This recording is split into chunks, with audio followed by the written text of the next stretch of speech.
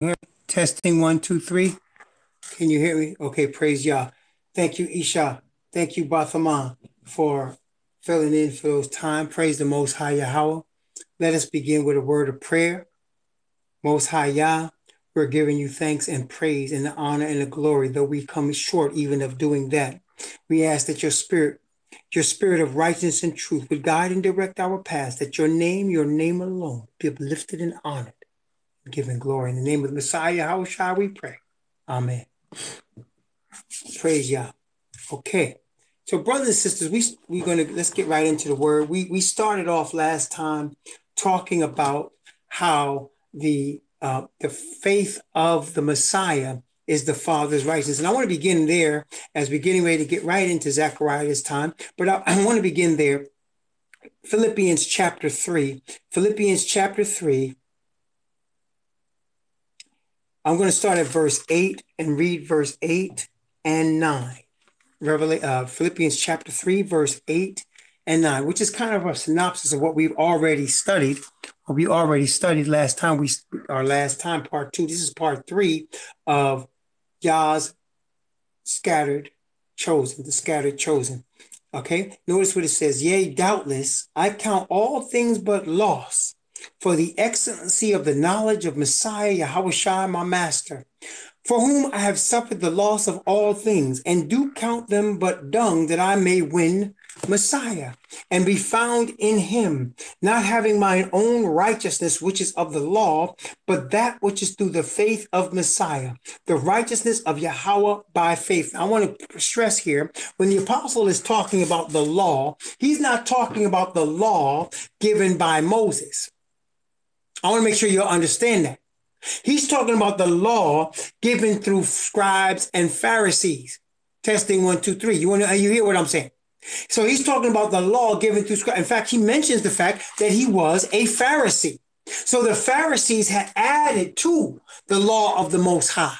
They had taken away from the law of the Most High. And we know from our study of the word, we know, in fact, let's take a look at it. Deuteronomy, the book of the law, Deuteronomy chapter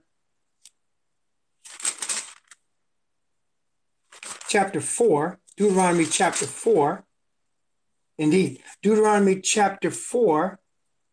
That's right. Deuteronomy chapter 4, verse 1 and 2. Notice Deuteronomy chapter 4, verse 1 and 2. I want to point these things out before we get into Zechariah. We've went through a lot, as you know. Sometimes I overdo the preparation, but I'd rather be overdoing the preparation than underdoing it. Praise the Most High Yah, that you might be prepared as we go into Zechariah. Deuteronomy chapter 4, verses 1 and 2. Now therefore hearken, O Israel, unto the statutes and unto the judgments which I teach you, for to do them, that ye may live and go in and possess the land which Yahweh, Most High of your fathers, giveth you. Notice, ye shall not add unto the word which I command you, neither shall ye diminish aught from it, that ye may keep the commandments of Yahweh, your Most High, which I command you. Listen, brothers and sisters, when the scribes and Pharisees added to his word, it was no longer his word. When they added and taken away from his law, it was no longer his law. So when the apostle mentions that he was a Pharisee and that he was blameless according to that law, it was their law. Testing 1, 2, 3. He wasn't counting the law of Yah as dung. As a matter of fact, by the power of Yah's spirit, as we've been reading all through the scriptures and many witnesses, it's by his spirit that we obey his law. And so we say, brothers and sisters, when the Mormons come to you with a Book of Mormon, you can know without even looking at the book. You can know right now that's not his law. Testing 1, 2, 3. You catching me? When they come with this book and it's not the Bible and it's not the law of the Most High, you can know right now. You don't have to ask any other questions. That's it, done. That's not his law. When the Seventh-day Adventists come to you with Ellen White's books, you can know right now it's not the law. Why? When you add to or take, listen, you don't need nothing but the word. When you adding to and taking away, when you adding something to it now, you just messed it up. When the Jehovah's Witness is coming to you with Watchtower, you don't even have to read it. You can know right now it's not his law. Testing 1, 2, 3, you following me? See, some things you don't even have to look at. When they coming to you with this thing, by principle, you already know.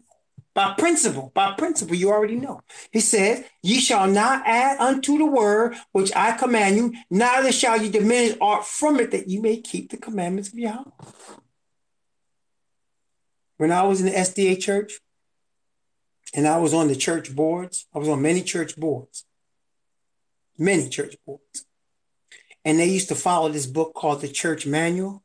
It used to bother me. I didn't understand until later why. It used to bother me that they followed this book called the Church Manual. It bothered me, man. I just didn't understand it. I actually verbalized, and people would snicker and laugh. I would say, why are we just looking at the Bible? Why aren't we just looking at what the Bible said? And he had this church manual. But now, as I'm now out of that apostate organization, and I'm now in the Father's Spirit looking at his word, I can see very clearly. Ye shall not add unto the word which I command you, neither ye shall ye diminish aught from it. Let me tell you something, brothers and sisters. The word which Yah has given us for these last days contains within it the answers to every single question you may have, without exception. The only issue is, can you find it? That's the only issue. It's not the issue whether it's there or not. Everything that has to do with human beings interacting with each other is in the pages of this book, from Genesis to Revelation. It's there. Only question, do you want to go search for it or don't you? But I would think it would take less effort to search the word for answers than to just go create a whole nother book. Huh? I would think it would take less effort to go search the word than to go through the trouble of publishing a whole nother book. But that's what they did. So when the Apostle Paul talking about, I count all these things but dung, he is not dealing with what we're dealing with here, the word that was commanded in the book of the law. He's not dealing with that. He's not counting that but dung. Wait a minute. You trying to tell me that Yah's law, which is written by his own finger on tables of stone, is dung? Do you really think the Apostle Paul would actually say that? Now listen, like I said, man, there's some fools out here that'll believe anything. So I shouldn't be surprised, okay? So there's some fools out here that'll believe anything. So all right, but we who are Israelites, who are followers of the only true God, the Creator, Yah, who is the only God that only revealed himself to us as Israelites, above all other people, we know that his law is not dung. So when the apostle said, I count everything but dung that I may win Christ, what he's trying to say is Messiah is the only thing that we need to win in order to be obedient to all Father's commandments, because Messiah, again, is the representation of the Father's righteousness. Yahushua, the son of Yahweh Sadak. Yahushua, Yah exists to save, the son of Yah's righteousness. That's all we need. We need the son of Yah's righteousness. If we win Messiah, we can get the whole thing. But that obviously does not do away with the Father's law. In fact, the Apostle Paul himself said in the epistle that we just studied in Romans, he said, yea, we establish the law. We establish it.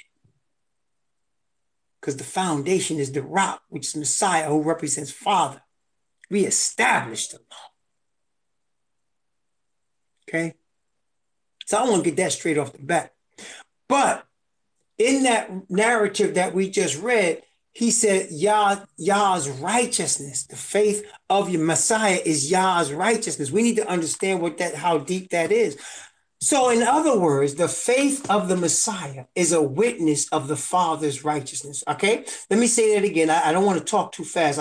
I'm originally from New York, and sometimes that messes up because I end up talking too fast, and that is not good. I'm not being joking either. I'm being serious. So let me speak more deliberately so people can hear me, because it's important.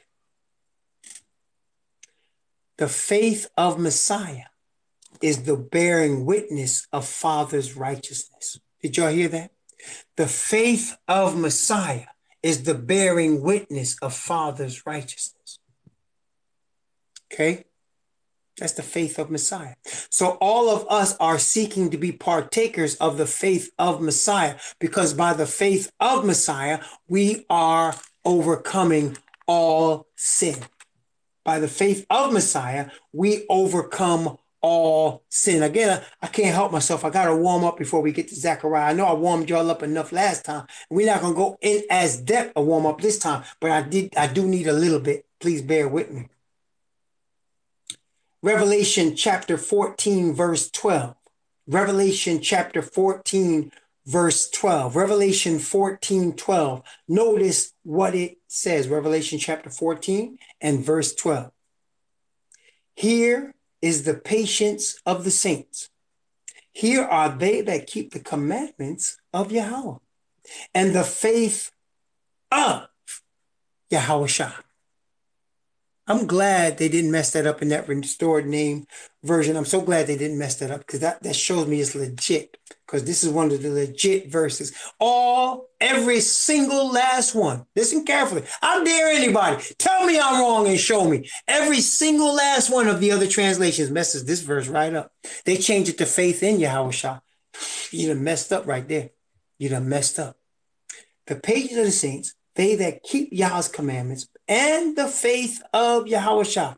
The faith of Messiah is to bear witness of the Father's righteousness, which you can only bear witness of the Father's righteousness by his Spirit. So we obey his commandments basically by his Spirit. Does that make sense, brothers and sisters? I'm just breaking it down very simply, but you only obey his commandments by his Spirit. You cannot obey his commandments in any way which he accepts, except it be by his Spirit. If you seek to obey his commandments in your flesh, you are living a very harsh life. You find people that do that to be very exacting, very judgmental. Am I correct? People that try to obey the commandments without the Spirit of Yah are very judgmental.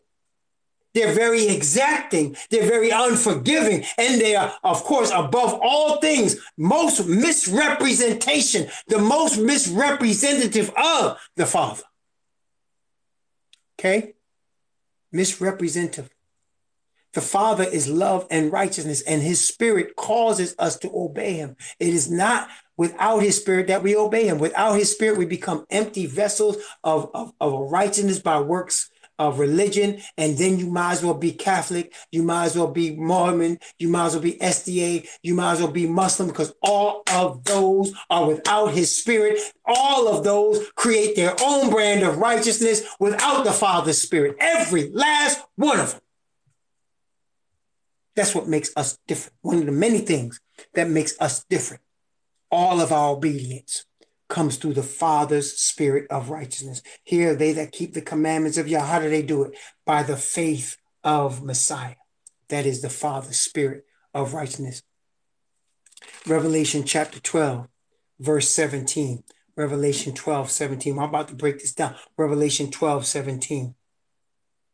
Notice what it says in Revelation 12, 17. And the dragon was wroth with the woman, which went to make war with the remnant of her seed, which keep the commandments of Yahweh and have the testimony of YHWH, the Messiah. Let's break this down. The dragon is the devil. He was enraged at the woman. The woman, listen carefully, is the nation of Israel. I want to say that 3 times for emphasis. The woman is the nation of Israel. The woman is the nation of Israel. The woman is the chosen seed of Abraham, Isaac, and Jacob. That is the woman. He was wroth with her. And he went to make war with her seed. Why would he have to do that? Because what? Her seed was scattered. Correct? We studied that, right? Her seed was scattered because of our sins and the sins of our fathers. So he went to go make war with them wherever they are. He wants to destroy them. That's why I say to you, and looking in the carnal, he wants to kill every black male. Why does he want to kill every black male? Because the black males are a representation of that woman's seed. And he don't want to take no chances. He wants to kill them all. Kill all the males. Just like Pharaoh. This is not new. Pharaoh said, if it's a male, throw it in the river. Remember what Pharaoh said? It's a female, keep it alive. If it's a male, throw it in the river. Brothers and sisters, they've been throwing the males in the river ever since. And if you ain't got that, I can't say nothing for you. I can't tell you nothing. If you ain't understood that, I can't tell you nothing. Okay? If you don't want to believe that, keep going, because I can't say nothing to you. Okay? They've been throwing the males in the river ever since. What you think they got Planned Parenthood for? Planned Parenthood is not for Caucasian women. Planned Parenthood is to kill black babies. Margaret Sanger invented Planned Parenthood to kill black babies, specifically black males. Specifically black males. Why? Because it's in the male. Brothers and sisters, we need to understand the man is not made. The man is made in the image of Yahweh. The woman is made in the image of the man. He made Adam as a male with a penis in his own image. And then he opened up the rib and he made a woman from Adam's rib with a vagina. I'm trying to be plain for y'all. I'm not sugarcoating this. You know me. The man is in the image of Yah. The woman is in the image of the man. So obviously, Satan wants to kill all the males. It's very simple. See, people try to turn it into women's lib and women's liberation and movement and now and all that. Man, don't get caught up in that. That stuff was for Caucasian women with her argument against the Caucasian man. They trying to use it to trap our people.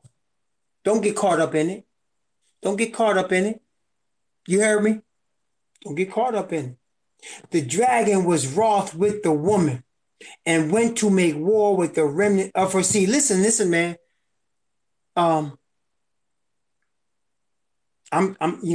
may sound harsh, and please forgive me. I'm not trying to sound harsh. I'm just trying to bring the truth as straight as possible. That's all.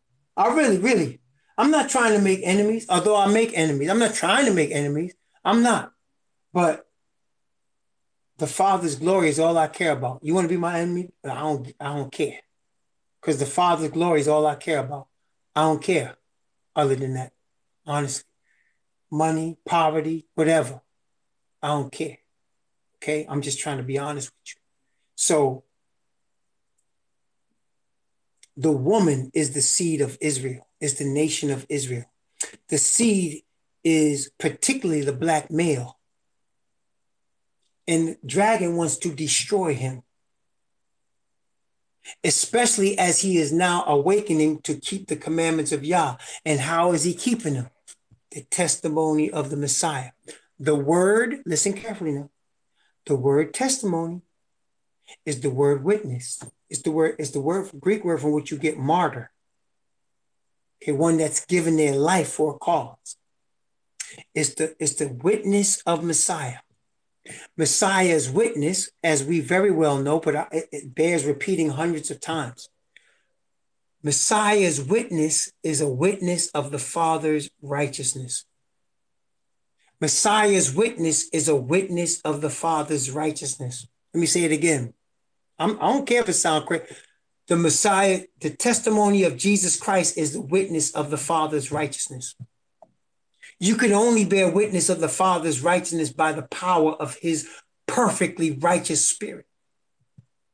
So therefore, the people that are being led in this last days, look for the black males, Spanish males, black males, Malaysian males, Indonesian males, males of color, spread all over this earth, brothers and sisters. Males of color spread all over this earth.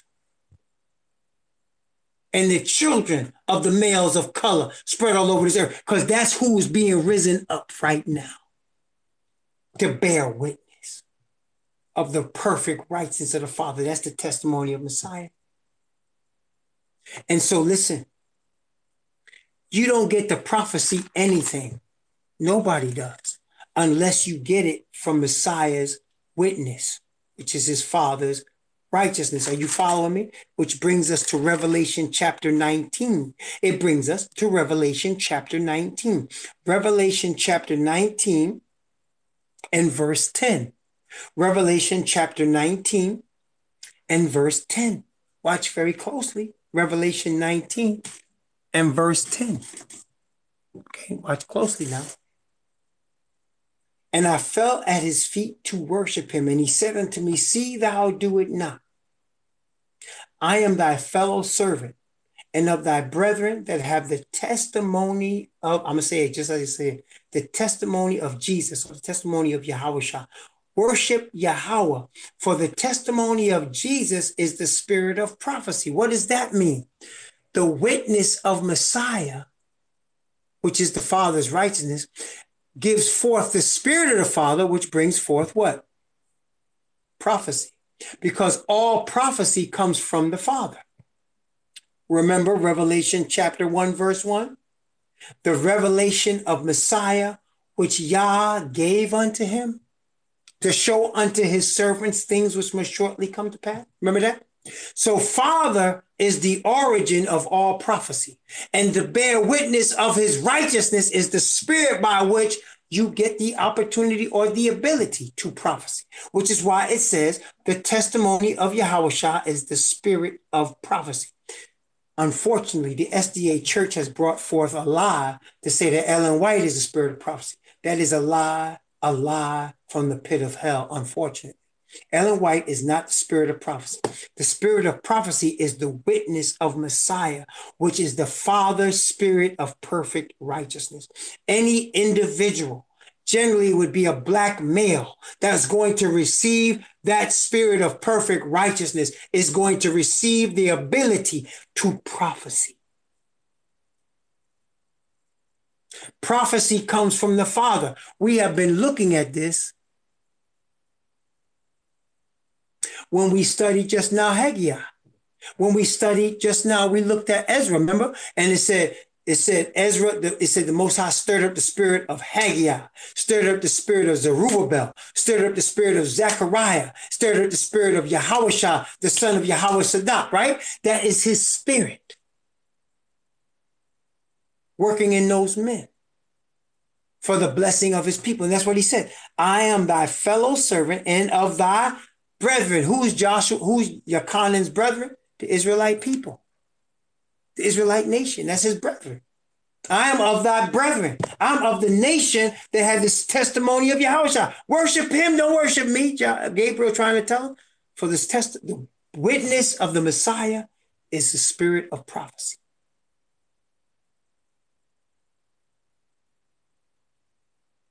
So when you see testimony of Jesus, think witness of Messiah, which is righteousness of Father.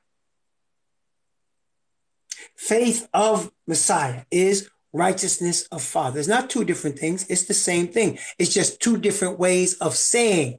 That's what people get confused. Father sometimes uses different ways of saying the same thing. So when he says, he that keep the commandments of Yah and have the testimony of Jesus Christ, what he's saying is, he that keep the commandments of the Most High by the spirit of Father's righteousness. When he say the dragon was wroth with the woman and went to make war with the remnant of her seed, which keep the commandments of Yah and have the testimony of Yahweh. What he's saying is, this is those that obey Yah's commandments, the seed of Abraham, Isaac, and Jacob, by the spirit of Father's righteousness. The angel told John, don't worship me, worship Yah. I am of your brethren that have this testimony or the bear witness of the faith of Messiah. Worship Yah, for the witness of Messiah is the spirit of prophecy. Y'all got all that?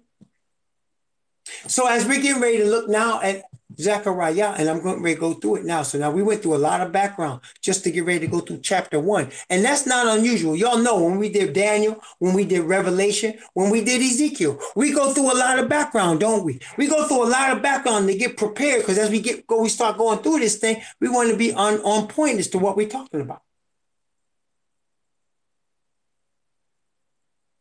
So Zechariah is of those brethren that Gabriel's talking about. They have the testimony of the Messiah. They have the spirit of prophecy.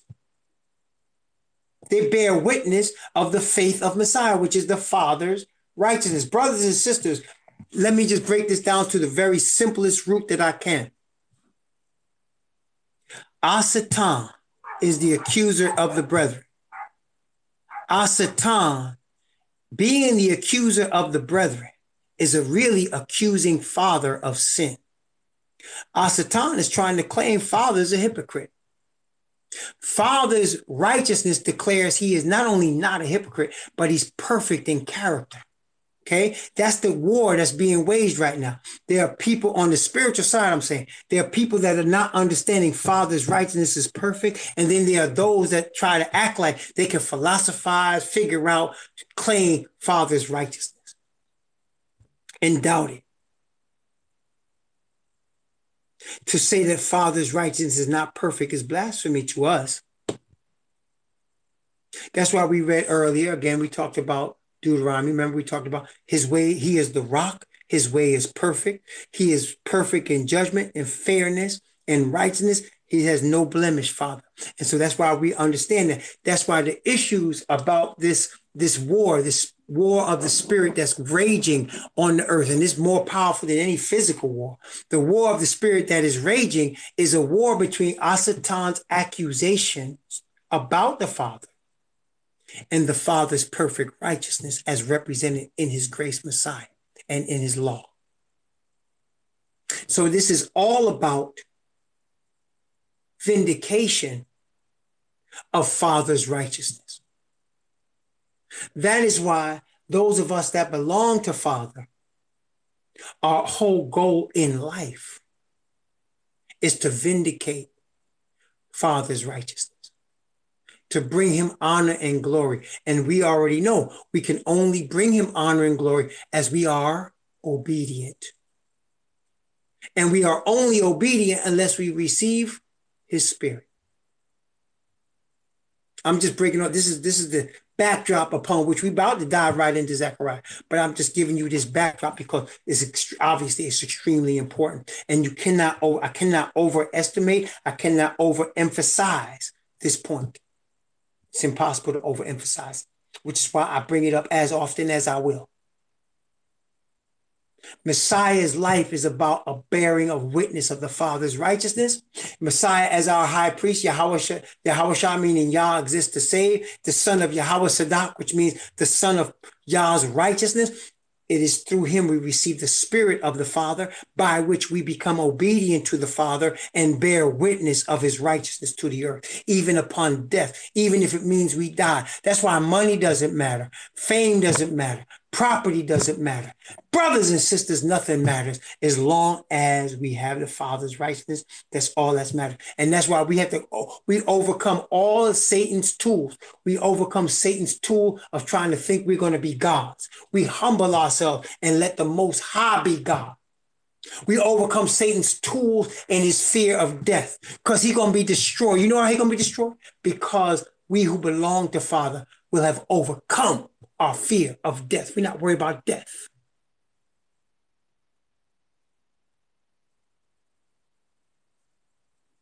Praise Yah. We're not going to be begging you, please save me. Don't kill me. Please don't kill me. Man, go ahead, do what you got to do. That's what we say. Do what you do. We're not scared. Whatever. You know what I'm saying? Whatever.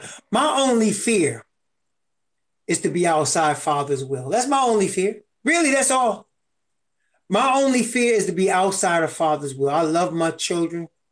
I'm gonna get real with you right now. I'm gonna get real 100, more 100 than you probably heard. I'm not bragging to say that. I'm saying that just to prepare you what's about to come off this microphone. Okay, if they lined up all my children in front of me and shot them all in the head, I wouldn't turn from the Father. If they lined up my grandchildren in front of me and shot them all in the head, I wouldn't turn from the Father. You could not move me from the Father. You could take me apart limb by limb. You could skin me alive. I'm staying with the Father. And you know I can say that. The reason I can say that is because I believe with all my heart that his grace is more powerful than my will, than everything. His grace is so powerful, he can cause me to overcome all. There's nothing on this earth I wouldn't sacrifice for the Father. And I'm not a perfect servant. Don't get me wrong now. Don't get it twisted. I'm a sinner just like y'all. But I'm telling you where my heart is. There's nothing you could do, nothing you could take, nothing you can offer me. There's no $1 billion you can offer me. There's no pretty women. There's nothing you could do that's worth more to me than the Father. That's what makes me dangerous. That's what makes me dangerous. Nobody in the earth heard of me. You understand? Nobody in the earth heard of me. I'm not famous, but Satan knows who I am. He knows very well who I am. And why? Because he knows what I just said is true. It's the same with all of y'all. He knows what I just said is true. And that sounds hard. But brothers and sisters, it's got to get there. It's got to get to that point. I'm not sugarcoating this mess for you. They're gonna take people out of houses, they're gonna kill your family in front of you.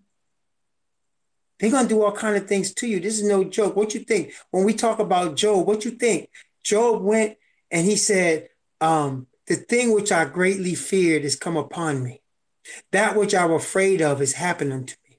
I was not in rest, neither was I quiet, yet trouble came. What is he saying by that? The thing Job feared above all was his death of his children.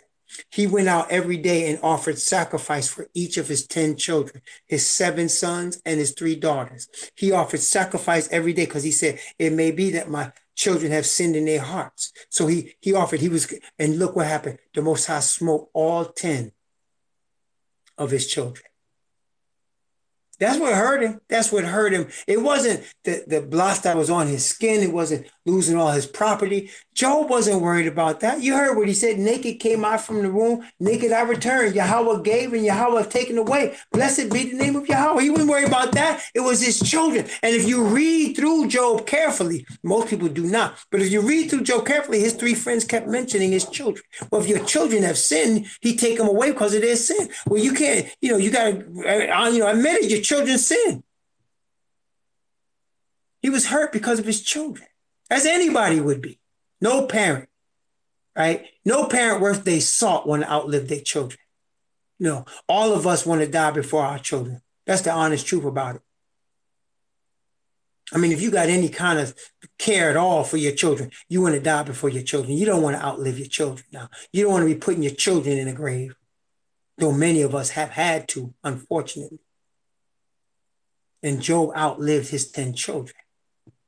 And there's no replacing those 10 children. Now, later on, he got more children now, but it wasn't like he could replace the ones that died. But Job had to learn a lesson. It was a harsh lesson.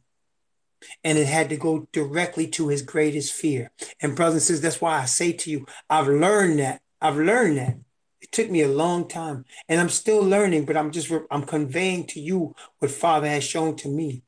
Give all your fears to Father. The worst thing in the world that you think could happen to you, give it to your Father and overcome it so that it's not a fear anymore. That's not saying you want bad things to happen, but you don't want Satan to hold anything over your head. You hear what I'm saying? You don't want him to hold, because any fear you have, he will hold it over your head and get you to do whatever. See, and people will do a lot of things. Their children or somebody gets kidnapped, they will go through all kind of rigmarole just to save them because they're scared. And I totally understand that. But we're at a time in Earth's history, and brothers and sisters, we're talking about the 144,000. This is no cakewalk. Being sealed as among the 144,000 is no cakewalk. That's 144,000 versions of Job. Is what we're dealing with. 144,000 versions of Job. The thing which I greatly feared is come upon me. That which I was afraid of is happened unto me. I was not in safety, neither was I quiet, yet trouble came. Brothers and sisters, I'm just being real with you. I'm not trying to scare you. Honestly, I'm not. Trouble is coming. And we got to be fortified against the trouble in the Father's Spirit and in his grace. And his grace is much more powerful than any of our fears. I'm just trying to tell you, his grace is much more powerful than any of our fears. It really is. I'm being honest with you. And this ain't got nothing to do with going to no daggone building and jumping up and down in no daggone pew from some stupid pastor. Ain't got nothing to do with that. This is real. This is where the rubber hits the road. This is when you got to swallow hard and stand firm. You hear what I'm saying?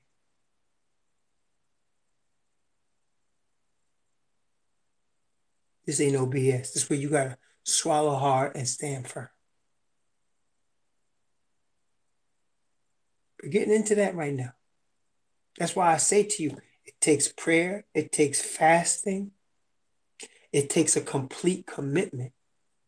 Not to me, and that's what I'm saying. That's what's the beauty of this thing. Is not to me, it's not to any camp, it's not to any church.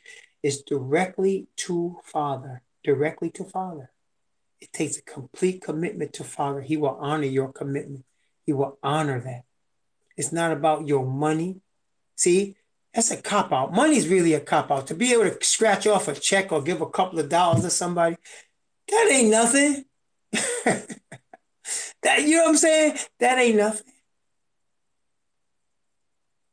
That ain't nothing. I mean, it could be nice. You know, somebody needs some stuff and whatever, and you can give it to them. That's nice. That's all right. We're talking about soul commitment. You see, brothers and sisters, the Jesuits of the Roman Catholic Church have a commitment to Rome. They're willing to go through starvation and death and suffering for the glory of the Pope. Did you know that? They're under an oath. The Jesuits are under an oath where they are ready to suffer. And that's why, you know, despite what you hear about on the earth, the Jews run the money. Okay, the Ashkenazis run the money. The Queen and those people in the Bilderberg group, they have power. But all of them are subject to the Pope. And do you know why? Because of what the devil says, skin for skin, all that a man have, he'll give for his life. All of these rich people, all these powerful people, listen carefully. They all scared of death.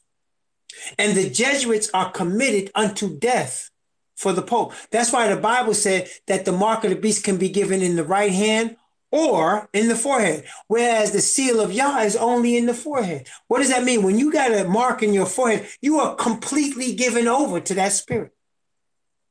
So the Jesuits are willing to suffer poverty and death. They'll suffer pennilessness, homelessness, whatever. And that's why the Bilderbergs, the Ashkenazis, all of these people understand if a Jesuit needs to kill you and your family, they will do it without thinking twice for the glory of their Pope. And so just so on the other side, here we are. And we have to be willing to sacrifice all for the glory of Yah, for his spirit. And let me tell you something. Let me tell you something that's true of no exaggeration. The spirit of the Father is not even worthy to be compared to the spirit of these people out here giving themselves to the Pope. It's not even willing to be compared. Come on. Father got grace, man. A brother can be burning to death and he'll sit there singing. He could be sitting there burning to death, skin melting off him, and he'll sing a hymn. That's the power of the grace of the Father. The Apostle Paul, they had to take him away into the wilderness to behead him because everybody that saw that brother, the way he was handling that business, he was not only not scared to die, even the executioner was getting converted. So they had to take him into the wilderness where nobody could see it.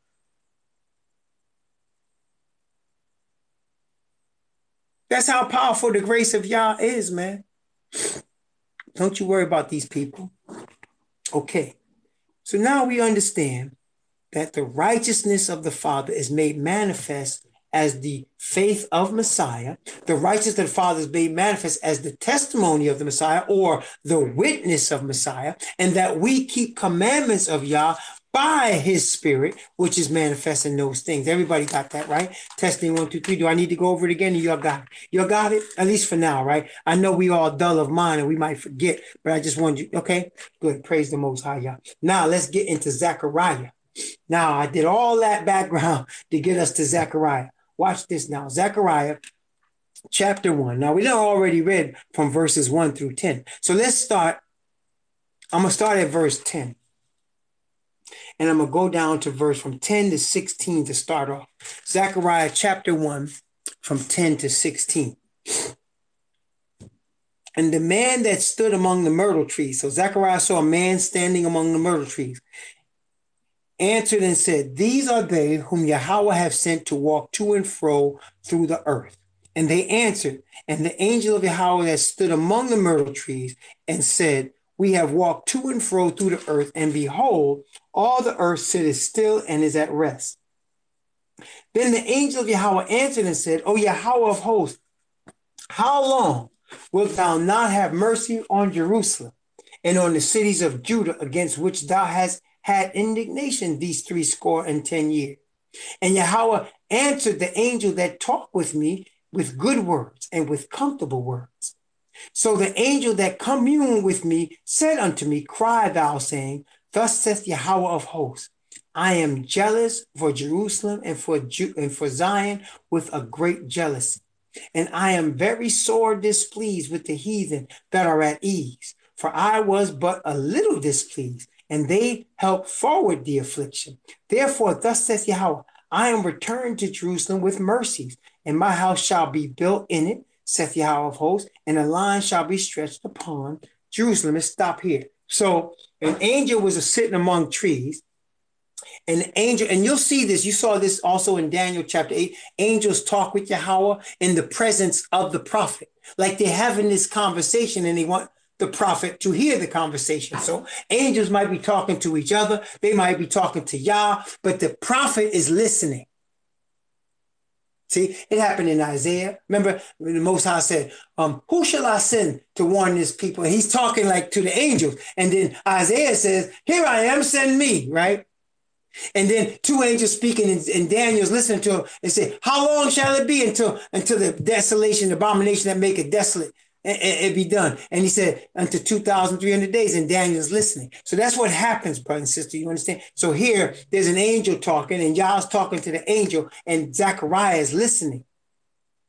And he said, how long, you've had indignation against your people for 70 years. How long before you start? And then Yah answered him, the Bible say, with comfortable words. In other words, he's encouraging him. In other words, it's going to come to an end soon.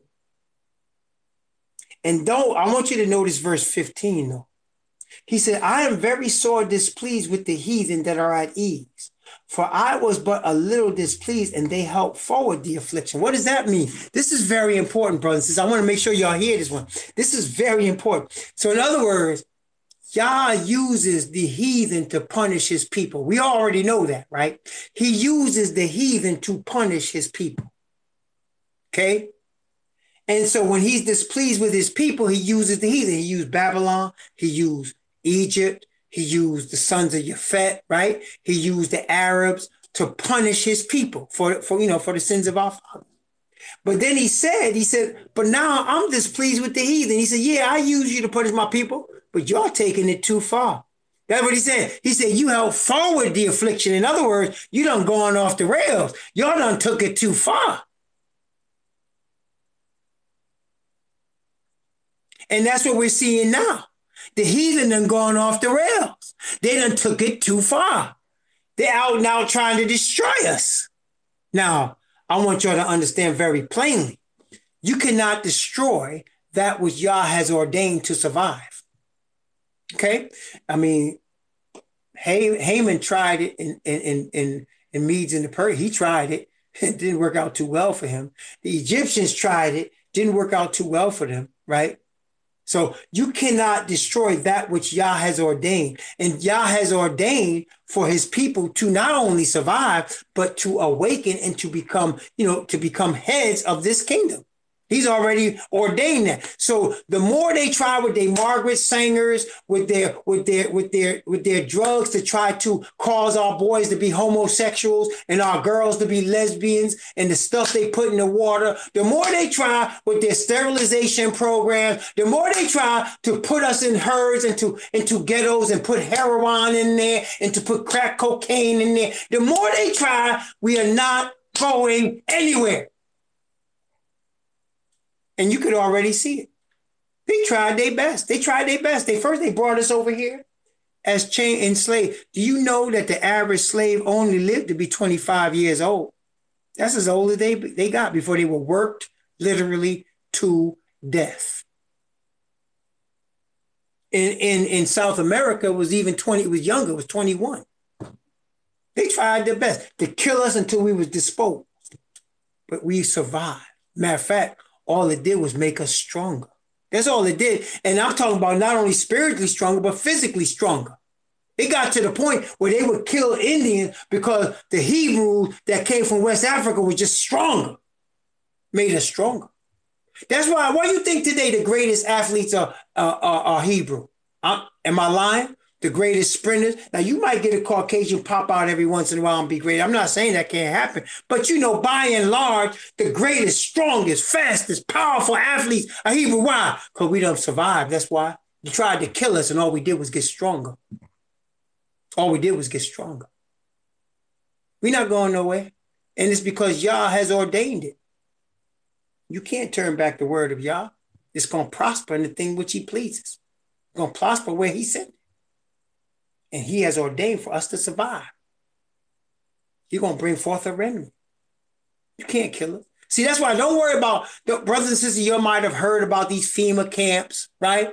And you heard about how they planning on killing us. Don't you worry about none of that. I don't care what they do. It don't matter how many dungeons they build. I don't care what their plans are for you, brothers and sisters. We are ordained to survive. Okay? We not the Ashkenazis. We not them. We not suffering no daggone Holocaust. That's their problem. That's them and their cousins killing them. That ain't got nothing to do with us. We've been going through thousands of years of this mess, and here we are. We still here. Here we are. We still here. And most recently, the 1960s, they brought heroin. They created, you know what they did? They created a brand new housing system in the 60s and 50s, public housing. It was all clean. If you old enough, you remember, back in the day, the public housing projects used to be the place to be, man. It was clean, man. It was clean. They had new fences. They kept it manicured. It was all good. If you remember, I remember. It was clean. Them projects, and then all of a sudden, the Vietnam War came. And then they start brothers coming back hooked on heroin. Then they put heroin in there. Then they took away services from the projects. They took away public service. They stopped picking up the garbage when they were supposed to. They started putting liquor stores in the neighborhoods. They started making our men not get good jobs, denying us opportunities, making it depressing. Then it started getting ugly. Okay? We survived it though. Then they said, okay, we got to step up our game. Then they created this thing called crack. They created crack. Wiped out a whole generation of young boys. I remember, man, in the 1980s, I can't tell you how many teenage burials and funerals there was in the 1980s based on wars over crack. But here we are. Then they got scared, right? Because we still survived that. We still survived that. And then they brought out the 3 strike law and said, okay, this is what we're going to do. We're going to lock them up. We're going to get tough on crime. That's what they came. That was code for let's kill all the Hebrews. We're going to get tough on crime. Here we still here. We still here. And then they brought out methamphetamine and they brought out crystal meth. And you know what happened? They people started getting hooked on that mess. Their own people started getting hooked on that. And their own people killing themselves now. You know why? Because it's ordained that we're going to survive. You know why? Because Yah has ordained that we're going to be awakened. That's why. And when Yah puts forth the word, there's nothing nobody can do about it. And if you keep persisting, see, they don't went too far. They helped forward the affliction. They still doing it. They can't help themselves. Because you know what? They don't really... See, I'm not talking about all Caucasians, because there's Caucasians listening to me right now that believe in Yah. Some of y'all are baptized, so you know I'm not talking about all Caucasians, but yet y'all understand that the majority of Caucasians, they don't believe in the Most High Yah. You know I'm telling the truth. They go to church and everything, but it's formality. When it come down to it, they go for self. They go for self. And self ain't going to help them. Self ain't going to help them.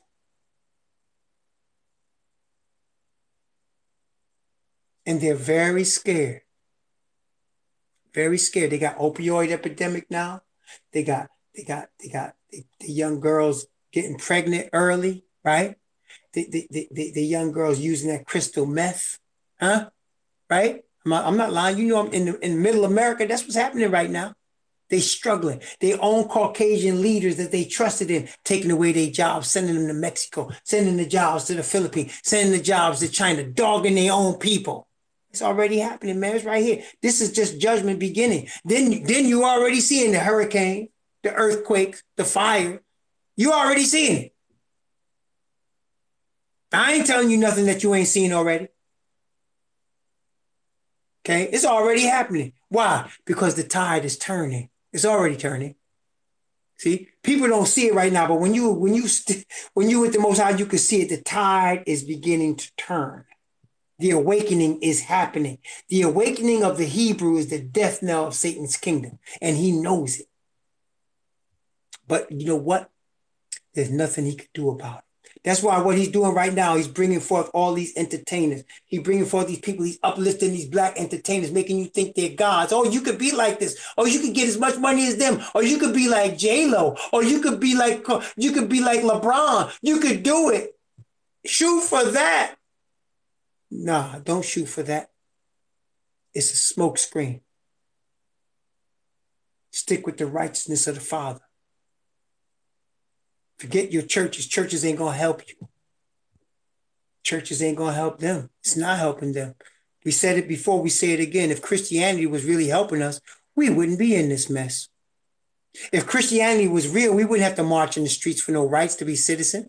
Do Polish people have to come here and march in the streets to be citizens? Do Italian people have to come here from Italy and march in the streets to be citizens? Do English people have to come here? Do German people have to come here? Huh? Do Irish people have to come here and march in the streets to be citizens? Do they? No. Well, how come we who were brought here in chains have to march in the street to be citizens? You know why? Because this ain't our place. We that's not our God. This ain't got nothing to do with us. But the tide is turning. And I don't care how many skinheads they get. I don't care how many AK-47s they stack up. I don't care how many they'll go out there in the country's rednecks out here. I don't care what they do. I don't care how many Confederate flags they fly. It's not going to help them. It's not going to help them. Not going to help them. It's not. I'm just being honest. It's just not going to help them. Okay. And it ain't because we just so much more powerful. It's our God. It's not us. It's him. See, Pharaoh was looking at the Hebrews, but it wasn't the Hebrews wasn't his problem. It was the Hebrews' God that was his problem. It was the Hebrews' God that was his problem. Moses was sure with that daggone rod in his hand and said, let my people go. And he knew right there was going to be trouble, right?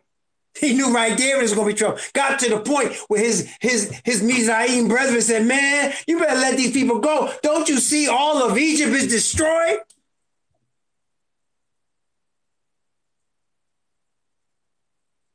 Moses showed up with his brother Aaron and they got that rod in his hand. Pharaoh know there's problems coming. See, it ain't them, it's their God. And that's the same thing now. Always going to be that. So they took it too far. He said, I'm very sore displeased with the heathen that are at ease, for I was but a little displeased, and they helped forward the affliction. They don't went too far. Remember that, Zechariah 1:15. Next time the heathen say, well, I never had a slave. I've never been prejudiced. I don't see colors. Liar, liar, liar, liar.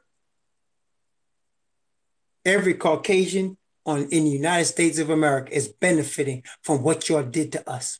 You benefiting. If you breathe in this air, you benefiting. If you standing on this side, you benefiting. And all we need from you is one thing, repentance. That's all we need. I don't want to hear no excuse, hamina, about what you didn't do, about how you never did. You better repent. That's all we saying to you. You better bow your knees and repent, brother, sister. That's all we saying to you. I don't want to hear none of your excuse. You know why? Because when Yahushua is standing with his sword drawn, like he was with Joshua, he going to come back again. Bible says in righteousness, he's a judge and make war. He ain't going to want to hear your excuse that day. He's not. He's not having it. He's not having it. Better come correct now. Now is the time. That's all we saying. Now is the time. It's about all love right now. It's about all love and grace. We trying to tell you. We trying to warn you. Like Noah warned the people. Like Moses warned Pharaoh. Right? We're trying to tell you. 144,000 trying to say, this is it, man. Turn from this. Listen, your game is up. Your system is about to be overthrown. We just read it. He said, I'm going to overthrow the whole system. I'm going to overthrow it. It ain't us. We're not gathering no weapons. We're not out here taking target practice like these rednecks out here with Confederate flags about taking our country back. Y'all better wake up. It's about to be over, and your guns are not going to save you. This is about spirit, man. This is about spirit.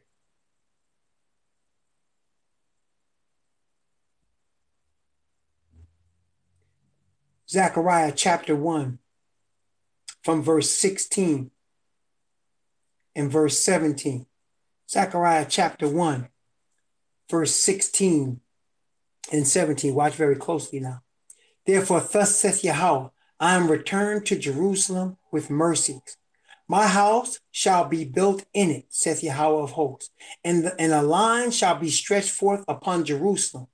Cry yet, saying, thus saith Yahweh of hosts, my cities through prosperity shall yet spread abroad, and Yahweh shall yet comfort Zion, and shall yet choose Jerusalem. See, he has not forgotten who his people are.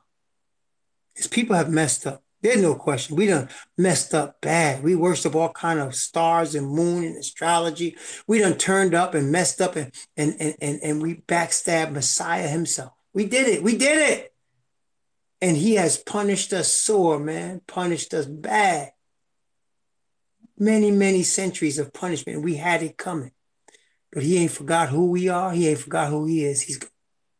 And he says he's measuring. Where did we see that before? Remember we saw it in Revelation chapter 11. He said, take a line and measure the temple and them that worship therein. He said, but the court leave out. That's given to the Gentiles. Remember that? Revelation chapter 11. What is the measuring line? Measuring line represents the line that is measured against perfect righteousness. Why do I say that? Well, you know, when you get ready to build something, when builders get ready to build something, what they do? They measure it. They measure it. They make sure it's balanced. They make sure it's according to specifications. Isn't that correct? So when you're measuring Jerusalem, what you're doing is according to specifications. What's the specification? Perfect righteousness. Perfect righteousness is the measure. Is it measuring up? Is it right? He said, I'm going to yet choose Jerusalem. I'm going to put a line and stretch it upon Jerusalem. I'm returned with mercies. You see, brothers and sisters, the heathen trying to destroy us. But the more they try to destroy us, the more now the Father's saying, okay, it's time for grace to my people.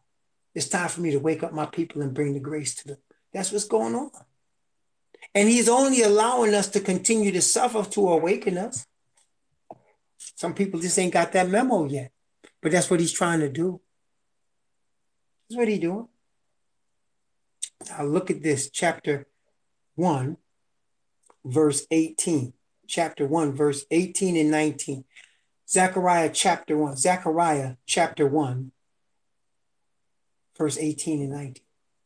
Then lifted I up my eyes and saw, and behold, wait, 4 horns. And I said unto the angel that talked with me, what be these? And he answered me, these are the horns which have scattered Judah, Israel, and Jerusalem. Huh? Now, at the time, horn, if you look up the word horn, it represents a point of power. That's what horn represents. If you look it up in the Hebrew, it represents a point of power.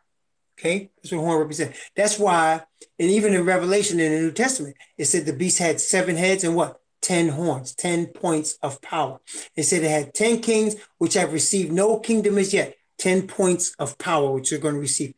Okay? So the Bible says, Yah is my rock. He is the horn of my salvation, right? The power of my salvation. So he said these 4 powers represent the powers that scattered Judah, Israel, and Jerusalem.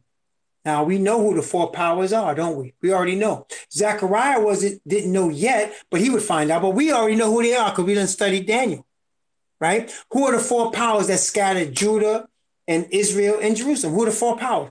Babylon, Media, Persia, Greece, and finally, Rome. Those are the 4 powers. Okay? Everybody got me? Those are the 4 powers. They scattered Jerusalem, and Judah. And the last one being Rome is the most ruthless and cruel of all. That's why they brought up the Jesuit order. Like I said, the Jesuit order have the mark in their foreheads. They are not afraid to die for their cause. They will die penniless. They will die. They will die by suicide. They do whatever they need to do to further the cause of the Pope of Rome. That's what you're dealing with now. Okay, that's why all other powers, don't listen to people that telling you the Jews are the ones that running things. No, them Ashkenazis are scared for their life. The Jesuits are not. Okay, the Jesuits are not. They are completely given over to the Pope of Rome. And it has to be that way. Asatan has to have an army that's completely given over to his will. And Father has an army that's completely given over to his will. And so the four powers are Babylon, Media, Persia, Greece, and Rome. And the last one is Rome. And he's not, again, remember we talked about this. There's been a lot of kingdoms on the earth. The Greek Empire, of course, I mean, there's the British Empire. The Germans had an empire. The Chinese had many dynasties. There's been many empires in Africa and the various nations of Africa. Many empires in India. Many empires. But why does he pick these four? Notice what it said. Because these have scattered Judah, Israel, and Jerusalem. That's why. See, the apple of his eye is Judah and Israel. That's the apple of his eye. Okay, we're going to see that in the next chapter.